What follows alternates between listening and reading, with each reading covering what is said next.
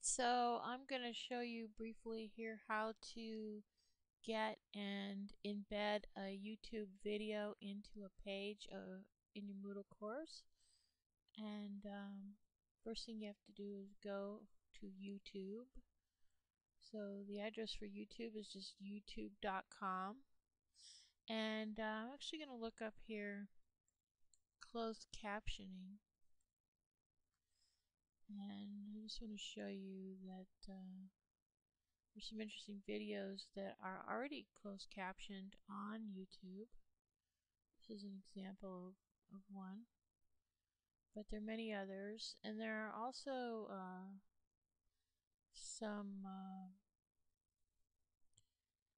other resources online for getting videos that have closed captioning. So that's one answer to that problem of accessibility, or the issue of accessibility. Alright, so let's say I want to embed this video into my YouTube course. I go over here where it says embed. I simply click here one time. That'll highlight that text. Then I'm going to right click my mouse and choose copy.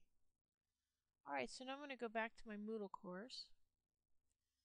And in this case I'm actually putting the YouTube video into a resource. You could also put it into a page of a book.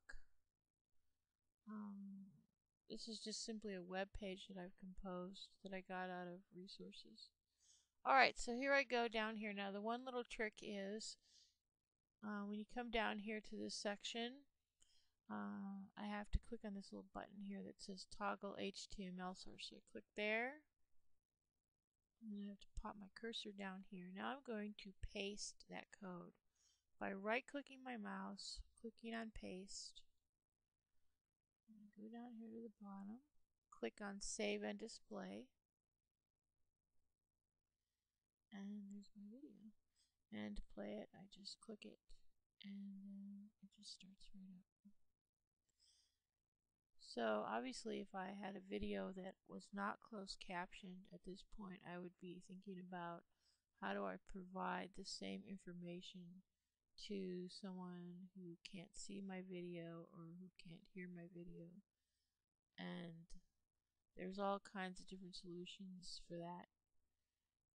And I hope you'll be thinking about that, but I hope that that will not stop you from including videos in your materials.